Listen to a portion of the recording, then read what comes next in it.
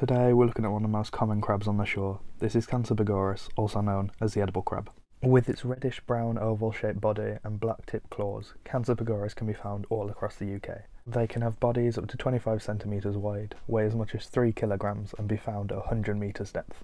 They're nocturnal and in the day can be found underneath rocks or, like the one I found, buried beneath the sand. Based on the name edible crab, you can imagine we probably eat quite a lot of it, and in fact in Western Europe, where the UK is, we catch 60,000 tonnes of Pagurus every year. Aside from us humans, Pagurus doesn't really have many predators. Its main predator in the sea is the octopus. I've spoke about it on previous episodes, but it's really easy to see why crabs are adapted to the rock pool. Those big beefy claws and hard exoskeleton make it perfect for survival, giving it armour and a weapon. I say this every single episode, but it's really important to keep handling to a minimum when it comes to rock pool organisms, and be sure to put them back where you found them. If you enjoyed the video, consider leaving a like and subscribe to not miss any more Life in the Rock Pool videos. Remember, they drop every second Wednesday at 6 PM. Thanks for watching, I'll see you guys next time.